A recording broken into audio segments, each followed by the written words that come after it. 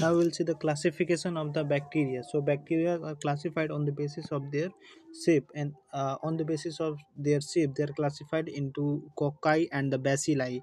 And after that, they are further classified on the basis of their gram staining property. So if a bacteria after gram staining comes out to be purple or violet in color, that will be called as gram positive, and if it comes out to be pink in color, that will be called as gram negative. So see here how we have classified the bacteria on the shape. We On the basis of shape, the bacteria are either cocci or bacilli. Now cocci are spherical in shape and bacilli are elongated in shape. After the classification on the basis of shape, they are classified on the basis of their gram staining property into gram positive, gram negative. Similarly bacilli also gram positive, gram negative. So the gram positive cocci, to which we are more concerned in our microbiology subject of the MBBS, are the staphylococcus and the streptococcus. These are the two most important gram positive cocci to which we are more concerned. Similarly, the gram-negative cocci to which we are more concerned are the gonococcus and the meningococcus. They are otherwise known as the Neisseria. Gonococcus is otherwise called as Neisseria gonorrhoeae, and meningococcus is called as, or the other name of meningococcus is Neisseria meningitidis. If we see the gram-positive bacilli, so to remember the names of the gram-positive bacilli, I have made a mnemonic, that is the McDonald. Okay, obviously you all must have gone to the McDonald. So by that McDonald, you can remember the names of the gram positive bacilli to which we are concerned in the microbiology. And after this lecture, you must remember these names whenever you approach to the McDonald, or you go to the or visit the McDonald. Okay, by that you can remember it for your lifetime.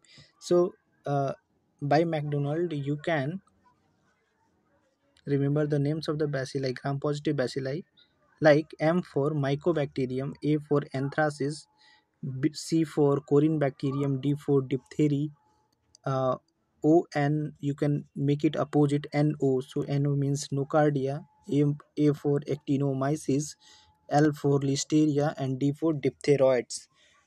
And the gram-negative bacilli to which we are concerned are the Vibrio, Proteus, E. coli, Klebsiella, Pseudomonas, and Bordetella. There are some other gram-negative bacilli also, but the gram-negative bacilli which we need to learn more are these only. So this is all about the classification of the bacteria we have read. Now the cocci are further classified. Okay, so how are those cocci further classified? We will see that next. So classification of the cocci further. So this classification of the cocci further is based on the biochemical tests. We have read that the gram positive cocci to which we are more concerned are the staphylococcus and the streptococcus. But here we will see some broad classification of the gram positive cocci. So gram positive cocci, on the basis of the biochemical test that is called as catalase test, we can divide into two types. Gram positive cocci may be either catalase positive or maybe catalase negative. Catalase positive, the catalase positive gram positive cocci do belong to a family that is called as micrococcaceae family, while the catalase negative belong to streptococcaceae family.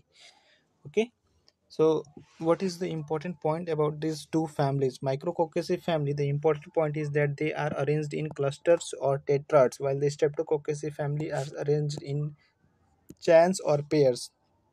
Okay, then we will see the streptococci family when we will read the streptococci bacilli. So for the time being, we will be more focusing on the micrococcaceae family.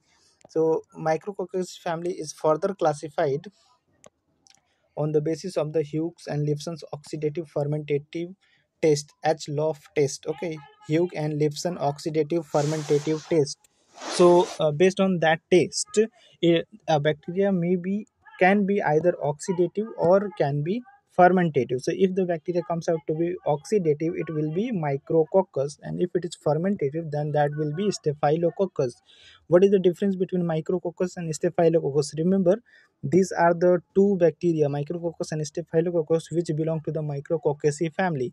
Okay, and the difference between them is that micrococcus is a non-pathogenic bacteria, and that is a normal commensals on the human body, while staphylococcus is a pathogenic, and this is arranged in clusters.